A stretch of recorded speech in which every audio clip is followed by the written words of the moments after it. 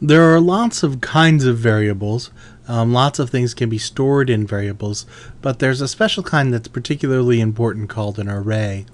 An array is kind of like, if we've been talking about those boxes before, a bunch of boxes that have kind of been thrown together and are connected in some way. So rather than just having one box, you have a bunch of different boxes, each with little labels on them.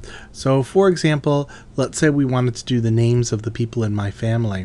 I could set that up as an array, which had my name, Alex, my spouse's name, Jamie, my kid's name, Jasper, and my dog's name, the Finn.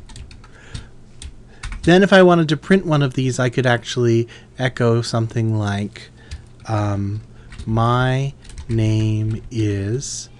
Now I'm going to use something called just a dot here.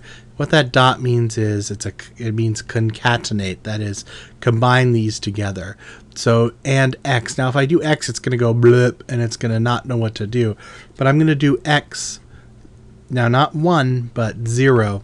Because it's a computer, we count starting with 0. So this is the 0th element, the first, the second, the third. So this is 0, 1, 2, 3. A total of 4. I know that's weird. But we're going to do my name is and then the 0th element. I'll save this.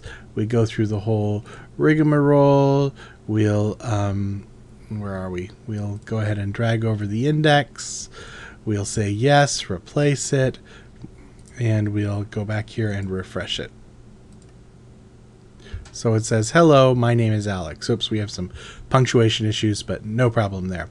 So that's one way we can do it. The other way is a special kind of array. It's kind of a pain to remember the 0th. There's reasons you might want to do it that way. But let's instead do, I'm again fixing grammar because it bothers me. Let's do something called an associative array. This means that we're, rather than naming them 0, 1, 2, 3, we could name them something. We could name them me, kind of what I just said, spouse,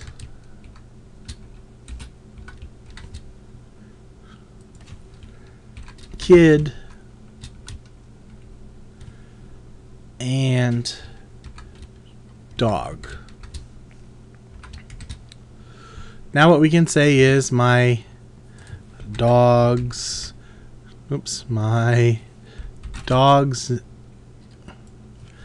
name is, and instead of saying X3 or X3, we can say X dog, and we'll have it over here. Nope, we won't have it over here because we haven't uploaded it yet. We save it, we drag it, we OK it. We could probably click always do this action so that I'm not having to OK it. Hello, my dog's name is the Finn. So one of the advantages to this is it starts to feel like you can kind of do some pretty cool stuff, right? If you have an array like this, we know that we're saying X, and we should probably instead of calling it X, should call it something useful like name. The name of the dog then produces the actual name of the dog. That by itself, again, might not seem too cool. We're not doing anything too fancy yet, but in a moment you'll see why associative arrays are especially useful for the web.